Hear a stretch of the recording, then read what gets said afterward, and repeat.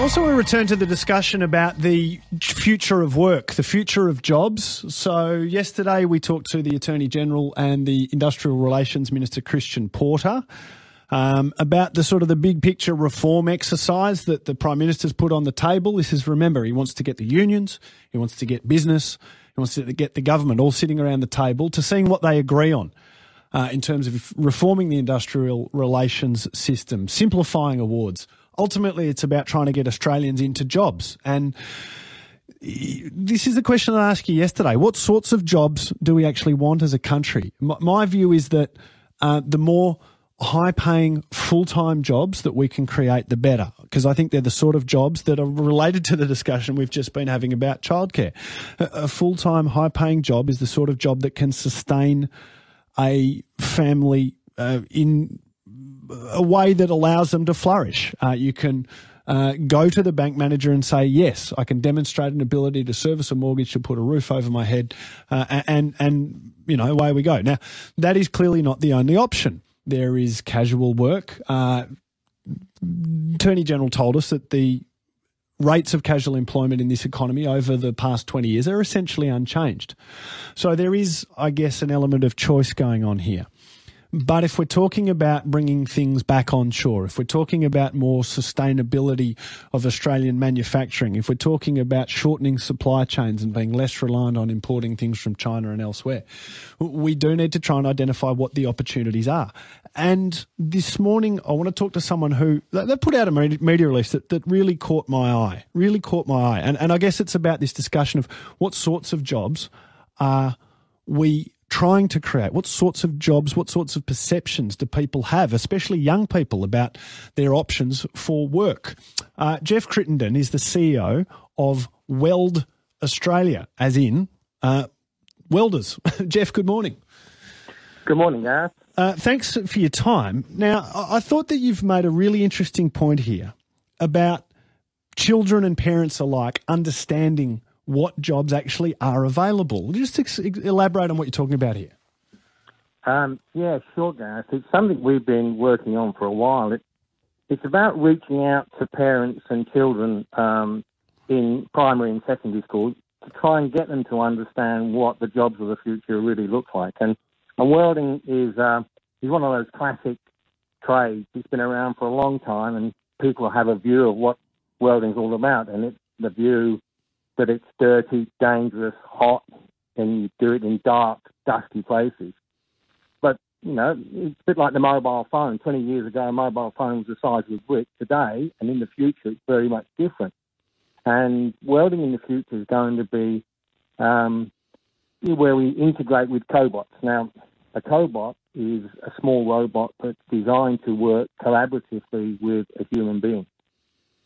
So what it means is it's simple to program. It can work on small jobs. It's not repetitive like the things you used to see in car manufacturing plants. So it's great for small jobs. Yeah. It's safe. It's high tech, and that's the future of welding. And it's not going to be this sort of. There'll still be some hand welding, and there'll still be people on mine sites that have to go up and get down and dirty. But a lot of manufacturing, even in shipyards, for example, BAE, who are building our frigates, talk about the digital shipyard. Yeah. And that's what it is. We need people to understand welding, but it's not what it used to be. It's high tech. You know, it's got robots, cobots. It's got data, big data.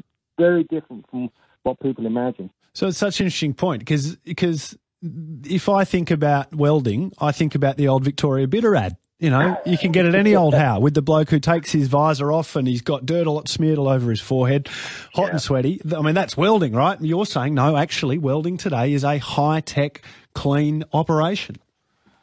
It is. And I mean, there's still people where it's done like that, but the future is very much around the high-tech. So, for example, Tidmac, who are one of the biggest fabricators in Australia, down in Henderson, if you go into their workshop, you could almost eat your supper off the floor in there. I mean, it's beautiful. Yeah. Everything, it's safe, it's clean, the air's clean. They've got the latest equipment. It's just a completely different environment from what people imagine. Now, welding is a very skilled trade, and you still need, people to understand the processes of welding. But they don't actually have to have their nose over the weld when they're doing it these days. You can sit back and let the cobots and the robots do the work, and use your brain rather than necessarily your body. A lot of discussion about the training system from the Prime Minister's speech the other day. This is clearly where the debate gets interesting, and it's about how do we connect students at the age of 14, 15, 16, show them what the options are available. Maybe they do know what they want to do. Maybe they know that they want to be a police officer or a nurse or a doctor or whatever it might be, but maybe they have absolutely no idea. We need to get into the schools and then get into the discussions with the parents and the kids at 14, 15, 16 and show them what these future options look like. And that's where the training system comes in as well. And it's no good just training someone. You actually need to be training them for a job that exists on the other side of it. Yeah. I can't agree with you more, Gareth. This is something that we've actually proposed to the government. What we're suggesting is that STEM training at the moment, science, technology, engineering and maths, is very, what's the word I'm looking for? Sterile. Yeah. There's not enough practical input into it. So what we suggested to the government is actually that we need to, industry and the education departments need to work collaboratively together to reach out to children, and not just children, but their parents, and that's so important. And so what we're already doing is we have an augmented reality welding trainer, which is just like the sexiest gaming machine you ever had for welders. Yep. And we take those out into schools, and we give the children the opportunity to try it. And I can tell you, they absolutely love it. They need to be dragged away from it. It's just, as I said, it's a gamer's green. This machine, and that's the sort of thing we need to be doing. It's not just about making them aware of maths and science. It's about teaching them what the applications are for the future. I mean, I don't know what you were like at school, but it wasn't until I started to understand why you had to learn maths that I actually started to get interested in it. Yeah. And I think that's the same with a lot of kids. If you understand the practical applications of why you need to learn it, then you get excited and interested by it. Yeah, and I was no good at maths, which is why I do this job. So that's exactly right, Geoff. Hey, mate, thanks for your time. I appreciate it. Good discussion. Thanks, Gareth.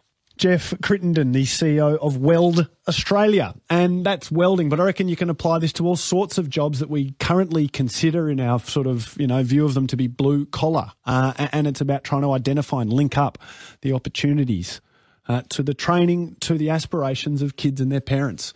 Love it if you continue that discussion. 92211882.